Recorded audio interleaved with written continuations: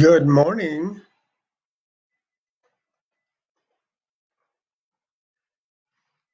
Anyone going to join me this morning?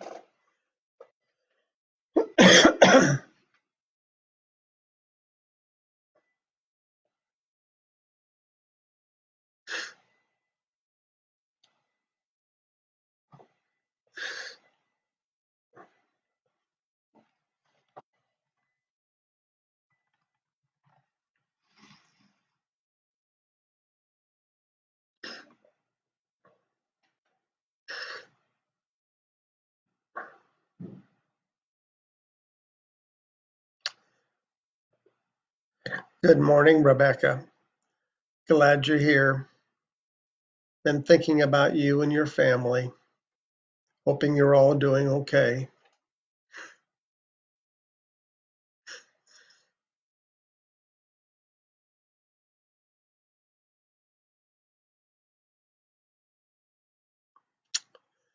Well, I don't know what it looks like from your end, but I'm noticing that the picture this morning is a little bit jerky.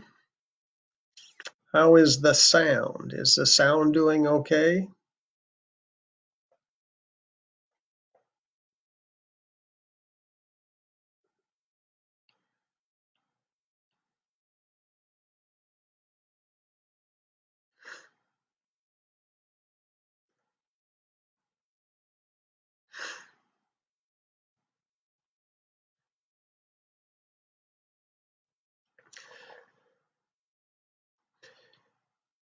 Good.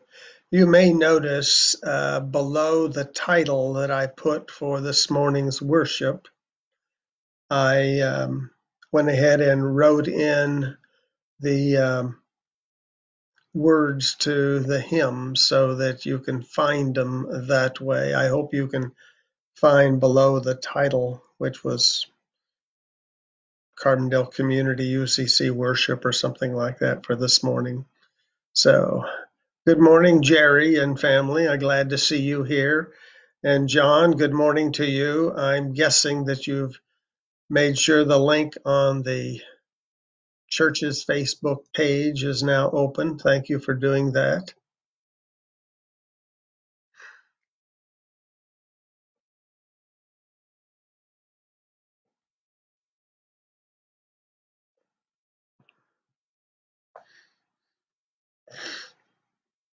Good morning, Pat. Glad to see you here this morning as well.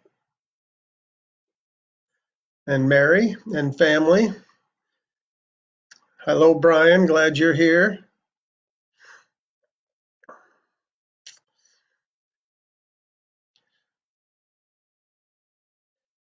I was trying to figure out earlier yesterday how I could post the words to our music on some type of mounting in front of the camera. And so I was trying that. And the end result was that the sound was pretty pathetic. I'm not exactly sure where the speaker is on my computer, but wherever it was being covered up a little bit. And I have another friend who plays his guitar and as part of worship, but he sets his iPhone up a little further away and has a wider angle of shot. And the further away he gets from the microphone, the wonkier the sound gets. And so I gave up on posting the words on some type of uh, sign. And instead, I posted the words uh, below the title that I put on the Facebook page for this. Thank you for the sound check, Mary. And good morning, Heidi. How are you? Is anyone in your family joining us this morning? You don't have to answer that. Don't embarrass anybody. So I'm glad you're all here with me this morning. Uh, Jean is running late, but she'll be down any moment now. She slept in this morning. and which is just fine as far as I'm concerned. That gave me a chance to walk through everything, sitting here at my dining room table in our small home. I've set up in the dining room with Jean's Fiesta ware behind us in the cabinet, and her collection of sunflowers above me on top of the cabinet.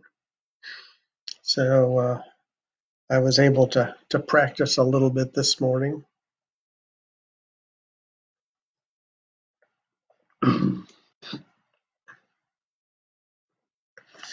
So I don't know whether the whole world is on Facebook this morning or something, but the picture that I am looking of myself as it being a little bit jumpy. So I hope that that doesn't show up that badly for you as well.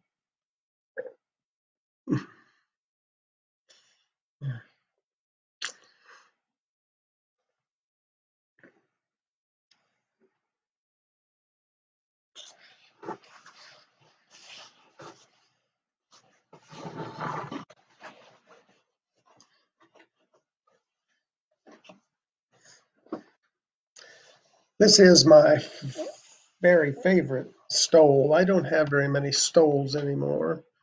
When I retired, oh, it's been 14 years ago, I guess now.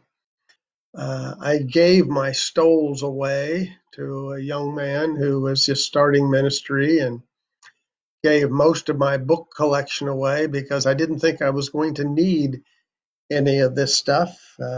So I'm down to just a few stoles that were handmade ones, for the most part, that people had made for me.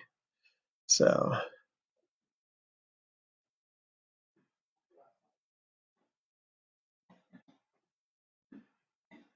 so Pat has some suggestions for some different technology. We maybe need to have a conversation about that. Good morning, Dean and Beth. Dean, I'm sorry for your loss. I've been thinking about you and your family. Uh, Good morning, Nancy. Good to see you this morning. Jean says hello as well, as she has joined us a few moments ago.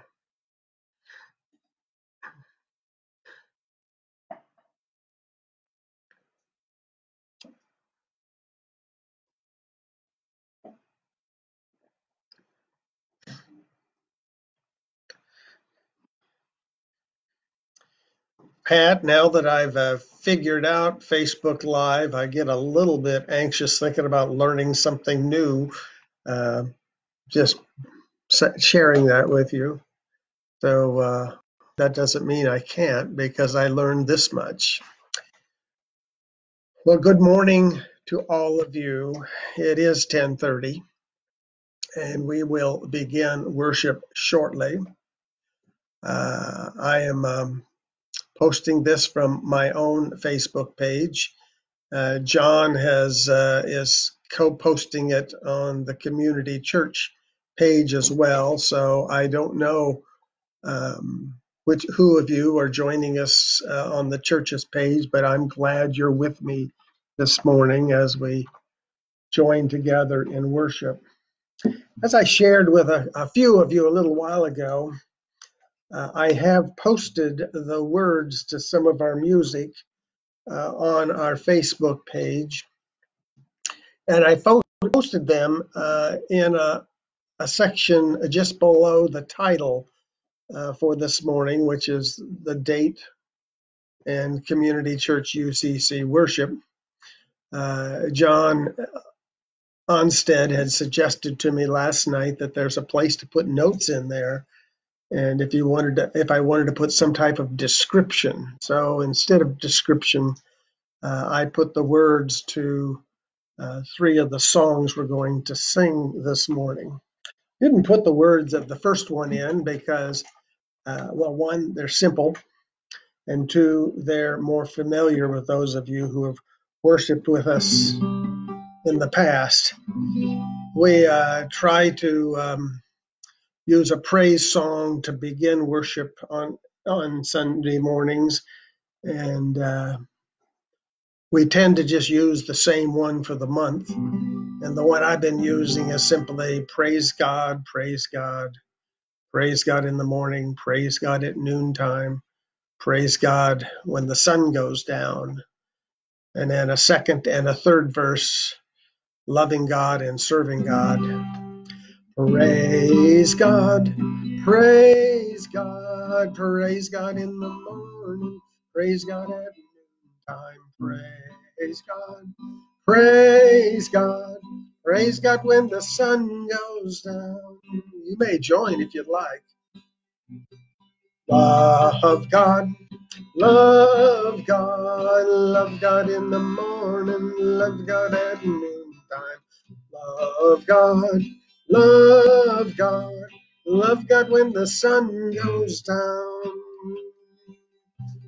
Serve God, serve God, serve God, serve God in the morning, serve God at noontime. Serve God, serve God, serve God when the sun goes down.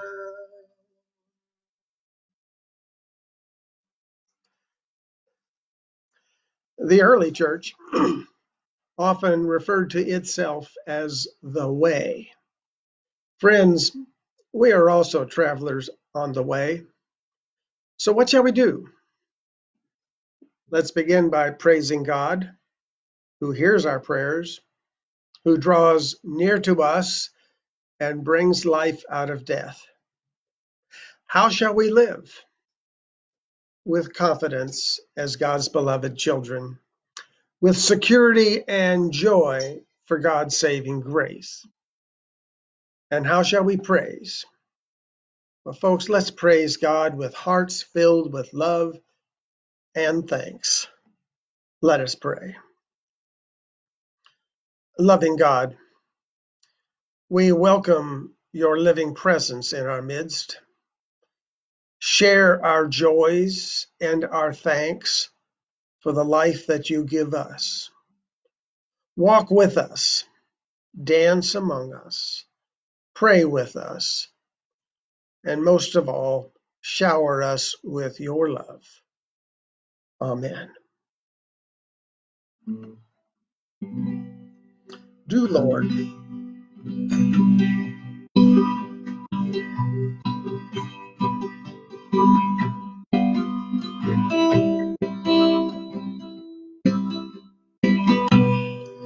do, Lord, oh, do, Lord, oh, do remember me, oh, Lordy, do, Lord, oh, do, Lord, oh, do remember me. Lord, oh, do, Lord, oh, do remember me. Look away beyond the blue. I've got a home in glory land that outshines the sun.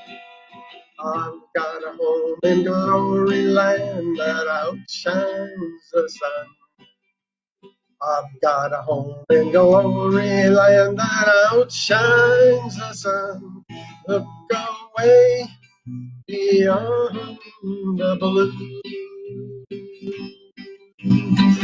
Lord, oh do, Lord, oh do remember me, oh Lord, Lord, oh do, Lord, oh do remember me. Lord, oh do, Lord, oh do remember me. Look away beyond the blue. I took Jesus as my Savior, you take him too. I took Jesus as my Savior, you take him too. I took Jesus as my Savior, you take him too. Look away beyond the blue. Lord, oh do, Lord, oh do you remember me, oh Lordy, do, Lord, oh do, Lord, oh do remember me. Lord, oh, do you remember me? Look away beyond the blue. Look away beyond the blue.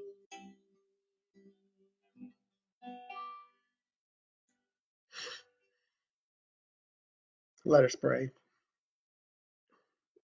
Heavenly One, we give thanks that you are our companion on our journeys, even when we don't recognize you. We yearn for your love and grace, and we seek your wisdom and guidance. We are filled with joy when you are with us, and sometimes we don't want to share the love we experience with others. Forgive us, dear one, and remind us again that your love is for the entire world. Help us to share more fully the hope and joy of your love, so that others with spiritual hungers may be filled through our witness to your grace. Amen. God often comes to us in ways we don't expect or recognize, and the risen one reaches us in surprising ways as we travel our faith roads, folks. May the word of our still speaking God continue to burn in our hearts. Amen.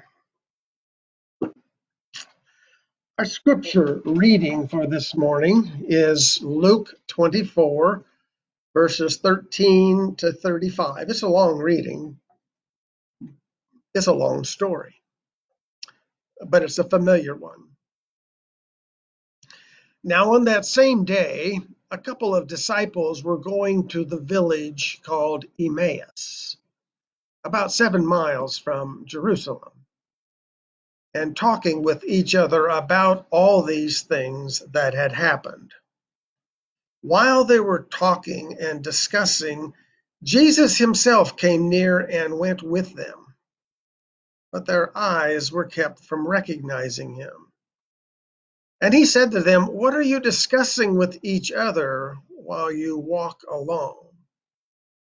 They stood still, looking sad. Then one of them, whose name was Cleophas, answered him, "Are you the only stranger in Jerusalem who does not know the things that have taken place there in these days?" And he asked them, "What things?"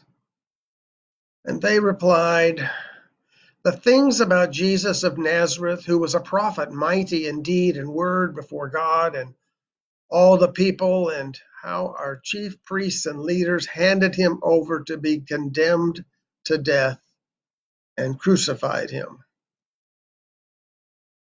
But we had hoped that he was the one to redeem Israel. Yes, and beside all this, it's now the 3rd day since these things took place. Moreover, some women of our group astounded us. They were at the tomb early this morning, and when they did not find his body there, they came back and told us that they had indeed seen a vision of angels who said he was alive. Some of those who were with us went to the tomb and found it just as the women had said, but they did not see him." Then he said to them, that is the stranger on the road, then he said to them, "Oh, how foolish you are, and how slow of heart to believe all that the prophets have declared."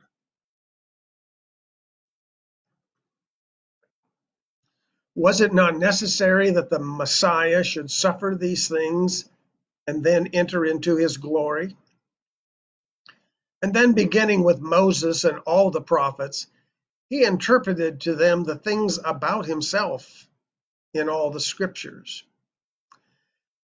As they came near the village to which they were going, he walked on ahead as if he were going on. But they urged him strongly, saying, "Stay with us, because it is almost evening and the day is now nearly over. So he went in and stayed with them. And when he was at table with them, he took bread, blessed, and broke it, and gave it to them. Then their eyes were opened, and they recognized him, and he vanished from their sight. They said to one another, "Were not our hearts burning within us when he was talking to us on the road, while he was opening the scriptures to us?" That same hour they got up and returned to Jerusalem. And they found the 11 and their companions gathered together. They were saying, "The Lord has risen indeed, and he has appeared to Simon." When they told him what had happened on the road and how he had been made known to them in the breaking of the bread.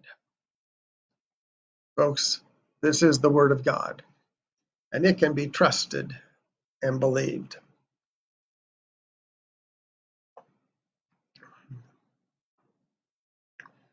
I don't realize how much I rock back and forth until I see myself on screen. Like most of you, I am physically isolating, but not socially isolating. It used to be that I would stay 6 feet away from people, but now that I've seen that study about how far a sneeze can go, I'm staying 8 feet or more away. And I hear people saying to me things like, "When all this is over," or "when things get back to normal." But I doubt that things will ever get back to normal, folks. At least not the normal that we knew before COVID-19 raised its ugly head. People couldn't imagine celebrating Easter without being together, but we figured out how to do it. And by last Sunday, when Heidi Hawkinson Penny led our worship, it was beginning to feel like a new normal was evolving. And I'm sure that it will continue to evolve as we figure out how to worship in different ways and how to do our ministry in our Cardondale community in different ways. Our Blessing Box ministry continues to be strong thanks to a couple of community-wide food drives that took place just before COVID-19 showed up. And of course, as you do your shopping, you can always do some extra shopping to replenish our shelves. I was by the Blessing Box yesterday and our shelves were full. I added a couple loaves of homemade bread to the shelves. Our diaconate's been making phone calls to make sure those in our immediate circles are doing okay. And please let them know if there are some gaps that need filled. And our latest project, the Prayer Ribbon Cross, continues to expand as people stop and add their own prayer ribbons and concerns to the cross for us to pray.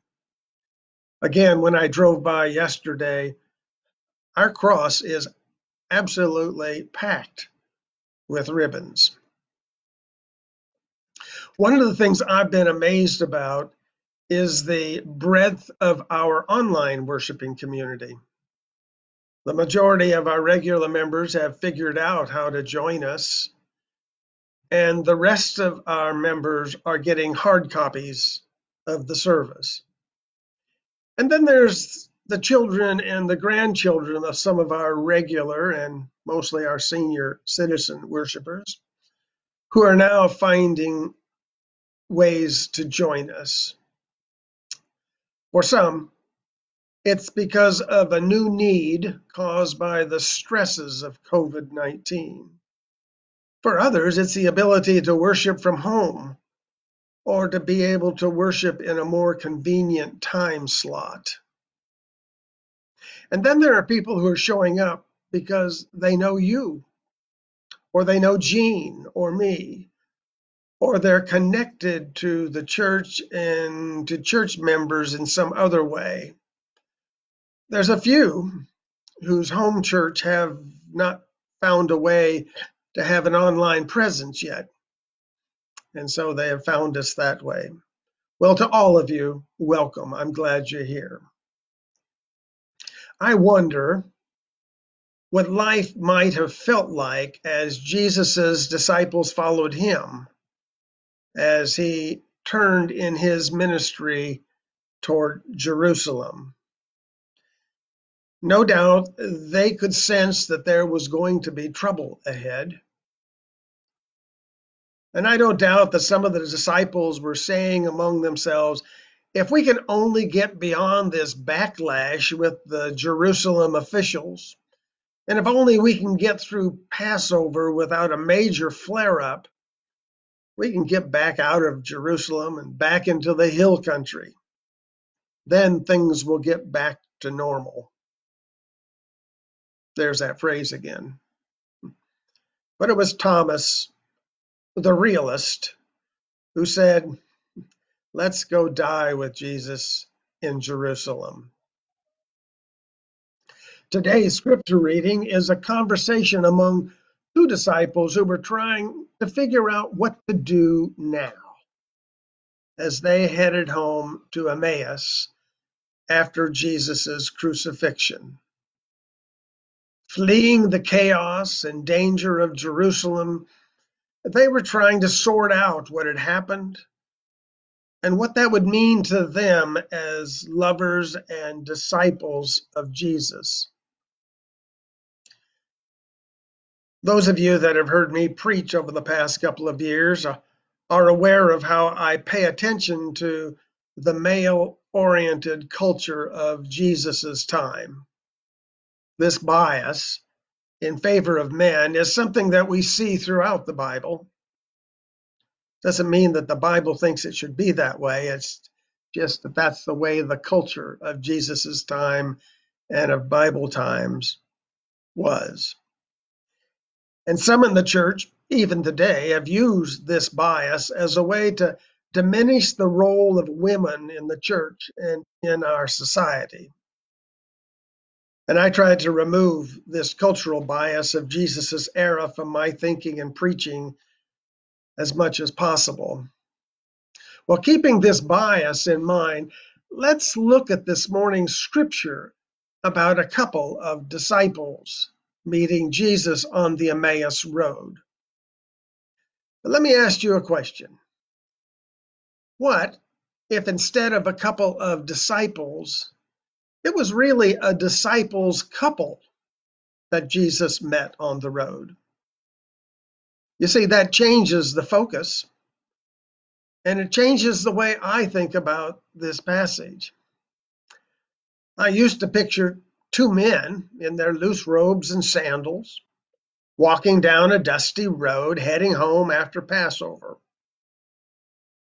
But it could have just as easily been a married couple heading home, having witnessed the crucifixion of their beloved rabbi and sharing their grief with each other as they walked. It could have been. In fact, it makes more sense looking at it this way. Or perhaps it was a couple of friends or neighbors leaving Jerusalem, a place of hope turned to despair, a place of perplexity and confusion, a place where some were telling tales that were unbelievable, and they were going home. They were going to try to get their lives back to normal. Last week, Heidi shared the story of Thomas, whom we call the doubter, as if we weren't also one from time to time. For Thomas, seeing Jesus, seeing his wounds, helped him to believe. That's a favorite slogan, seeing is believing. But as we hear this morning's scripture, let me suggest another thought. Sometimes our believing helps us see.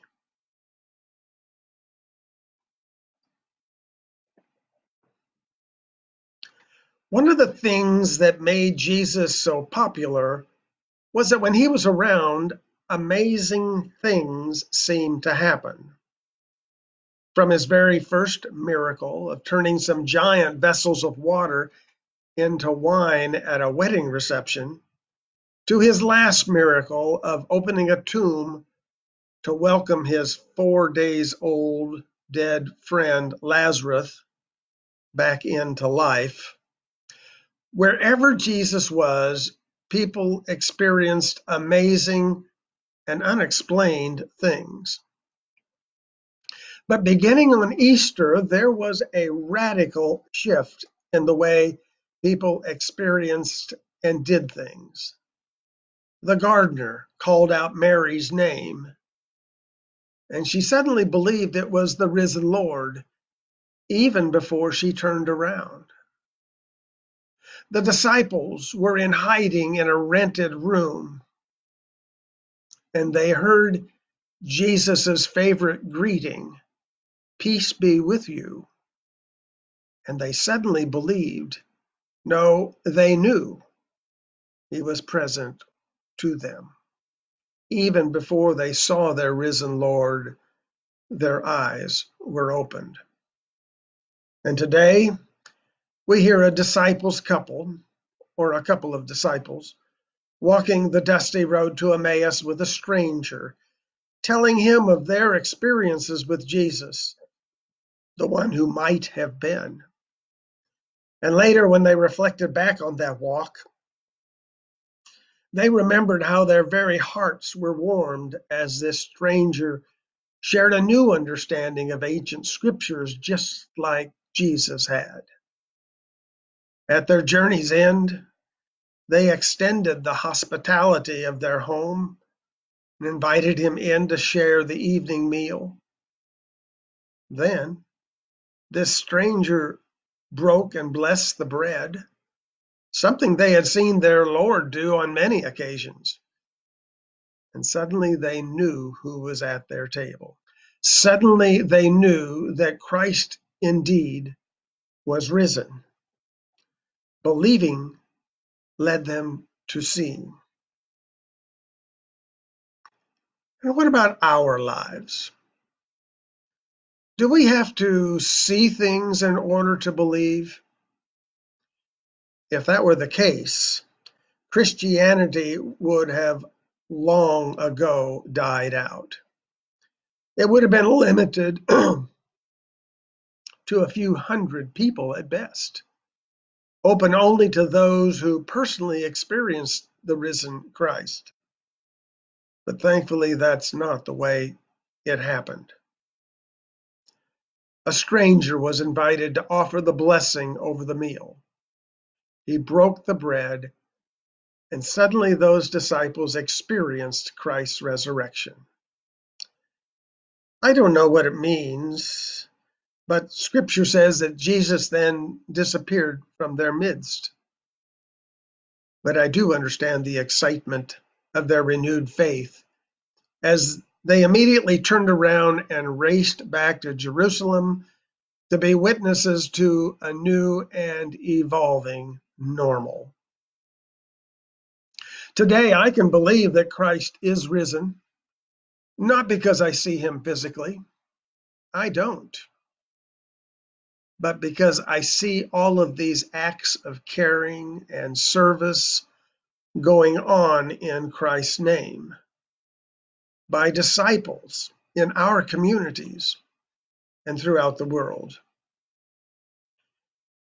And yet, don't we still pray for miracles as a way to reinforce our beliefs?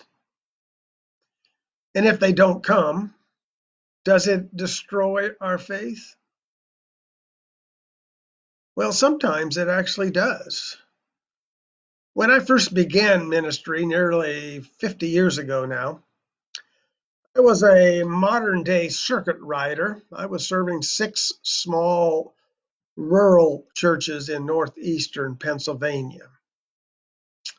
In one of those congregations, a much-loved member had a massive stroke.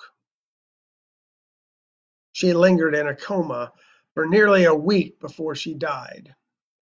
Her husband hardly left her bedside during the entire time. Well, he never recovered from her death because he felt that it was his fault. He was convinced that if he had only prayed harder and longer, that God would have surely responded and saved her. And because he didn't see the desired result, his faith was crushed. Either he didn't pray hard enough, or God was not God, and he could handle neither. In the last few weeks, all across our country and around the world, actually, our prayer chains and prayer teams have been working overtime as we lift up people who are ill or who are feeling the strains and stresses of sheltering in place as we battle COVID-19. I'm delighted with our Cardondale community's response to our prayer cross. And daily we lift up our ribbons to God. We don't know what those issues are, but those of us who pray believe that God does. And we pray not because we expect God to change physics, but because we know that God will be with us as we struggle through life's issues.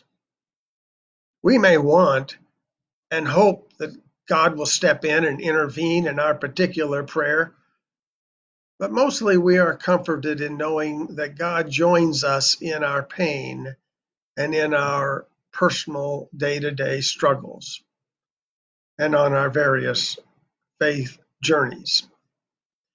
And the simple act of inviting God to journey with us on our Emmaus roads has a way of opening us up to God in unexpected ways. It wasn't that long ago when we were resisting the idea of not worshiping in our building on Sunday morning. But that was a road that we had to travel as we figured out how we can be together as a community of faith while we are still physically apart. And quite frankly, it didn't take us too long to figure out how to do that.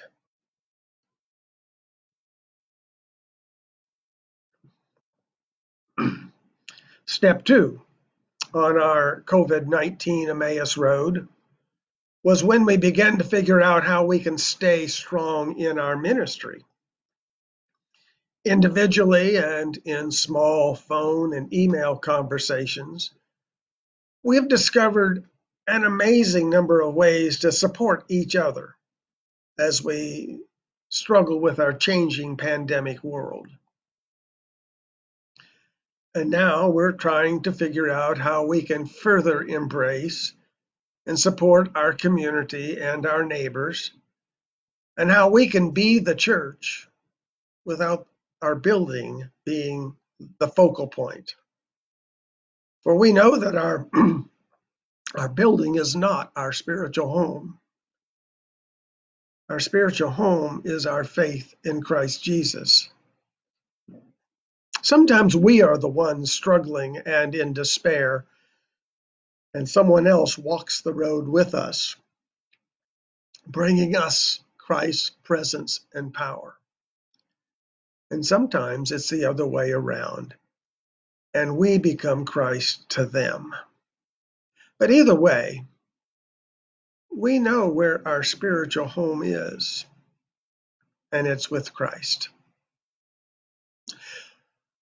One of the people on my prayer list is the granddaughter of a former church member. The church member lives in Marysville. I've been praying for her granddaughter's baby, William, who is now 45 days old, I think, and who has been in the hospital since birth, dealing with a major heart issue and various infections. William's mother told the story earlier this week about how her smartphone seems to know where she is and where she's going. And for the last month and a half, she has spent more time at the hospital than at home. No surprise there. Many nights, she slept through the night in William's room. And only recently has she been able to occasionally sleep in her own bed. On Wednesday morning, she wrote in her Facebook journal how she got into her car to go to the hospital early that morning. And her phone reported 17 minutes to home.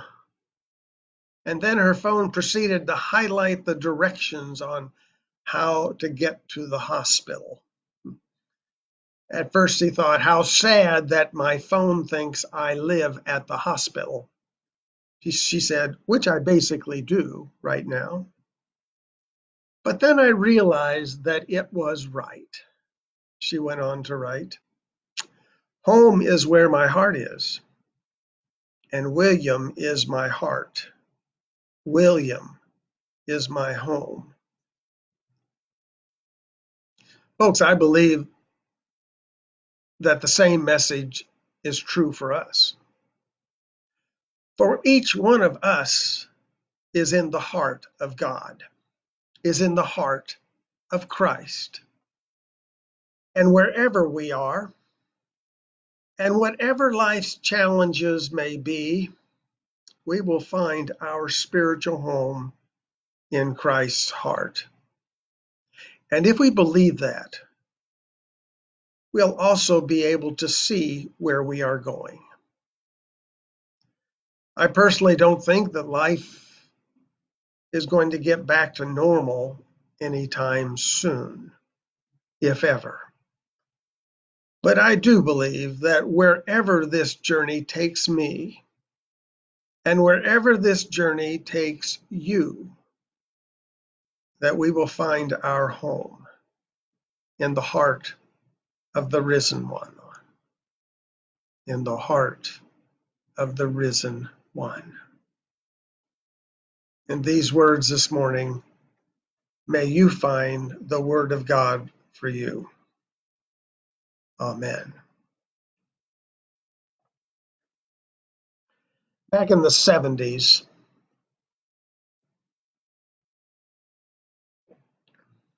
a minister and a music director by the name of Avery and Marsh wrote a song called We Are the Church, which became quite popular back then, and wouldn't be surprised if many of you sang it in church and in vacation Bible school and in Sunday school back then. And so I'm hoping that some of you will still remember it. The chorus goes this way: I am the church, you are the church, we are the church together. All who follow Jesus all around the world. Yes, we're the church together. The church is not a building. The church is not a steeple. The church is not a resting place. The church is the people. I am the church. You are the church. We are the church together. All who follow Jesus all around the world. Yes, we're the church together. We're many kinds of people with many kinds of faces, all colors and all ages too, from all times and places. For I am the church, you are the church, we are the church together. All who follow Jesus all around the world. Yes, we're the church together. Yes, we're the church together.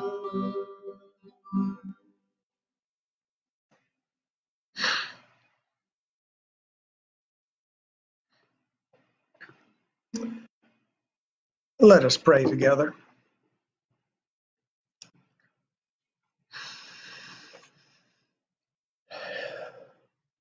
Holy God, we give thanks that wherever we are on life's journey, regardless of the ups and downs, the hills and valleys that we experience, that you are with us, lighting our way when life is darkness, picking us up when we fall, guiding us back on our paths when we wander off. You are our home, and we are happy to come home to you. For through the life, the teachings, and the ministry of Jesus, we now have a roadmap to finding our way home. We know, O God, that in this time of physical separation, that it's more challenging for some of us than it is for others. Where there is anger or frustration, help calm our spirits. Where there is emptiness and loneliness, come to us, walk with us, be our companions. And when we feel lost, be a light on our paths and show us what it is that you're calling us to be and do. And now, Holy One, in this time of silence, we pray our church's prayer list, and we lift up our personal prayer list, knowing that you already know what it is for which we pray. But hear us in this time of silence.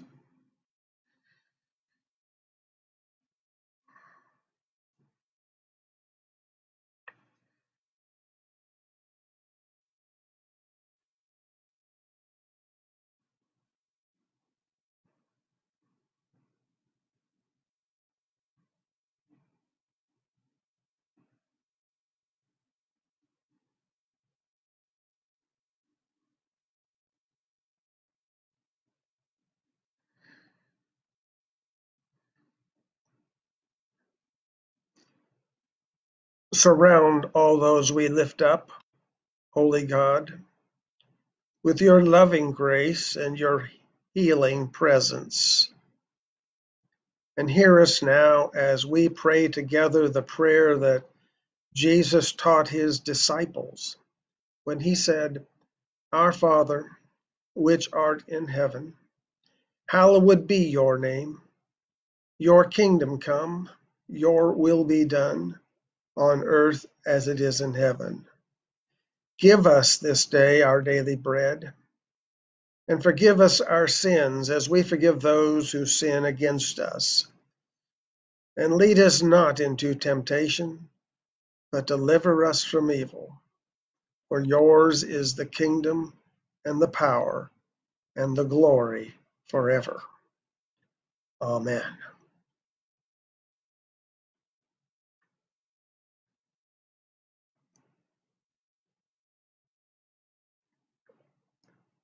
Before we sing our closing song, I want to remind our church members of your tithes and your offerings. Therefore, the budget of the church. Also want to remind you that of our special offering for April and May, and for those others of you listening in, we not only do we uh, receive offerings for our operating budget, but every month we do special offerings. And for April and May, the offering has always been for scholarships for White Memorial Camp. And so I want to remind folks to be sure and send those offerings in as well. And since we can't be together to take up our offering, please remember to mail your offering in to Post Office Box 389, Cardondale, Kansas 66414. And we're going to, in closing, we're going to sing Just a Closer Walk with Thee. So I was practicing earlier this morning. I couldn't get the tune in my head. That's because I was trying to put different words in a different tune. And so give me a second here to make sure I'm going to pick this right.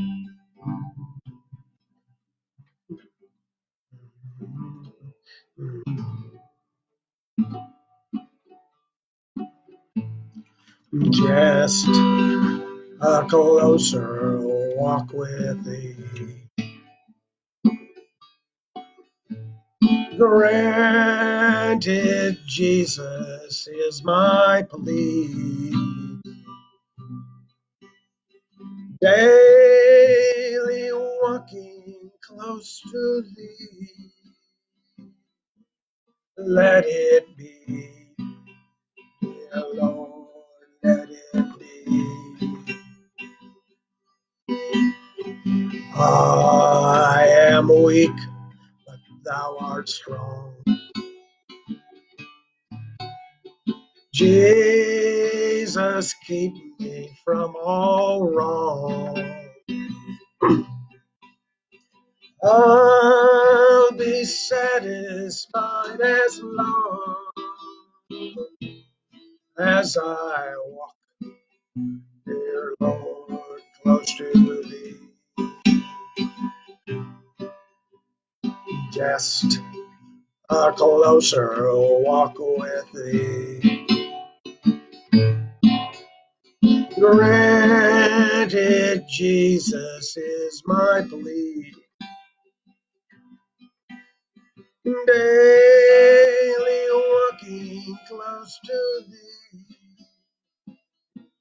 Let it be, dear Lord, let it be. Through this world of toils and snares,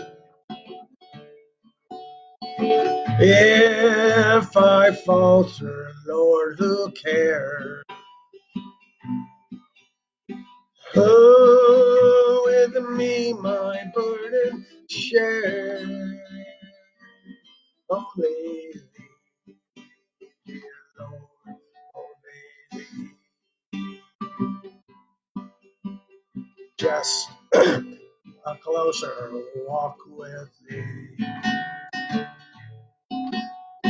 Granted, Jesus is my plea. Daily walking close to thee. Let it be, dear Lord, let it be. Let it be, dear Lord, let it be.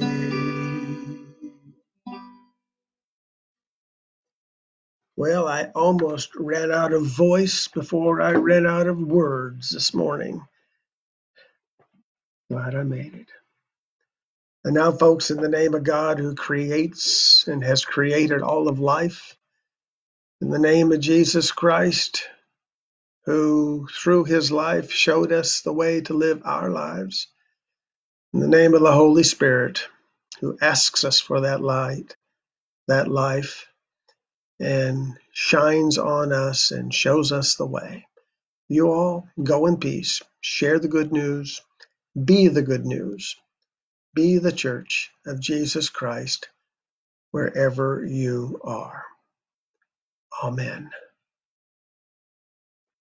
Thank you, folks, for joining with me this morning in worship. Amen. Goodbye. Call me or send me a note if I can be of support.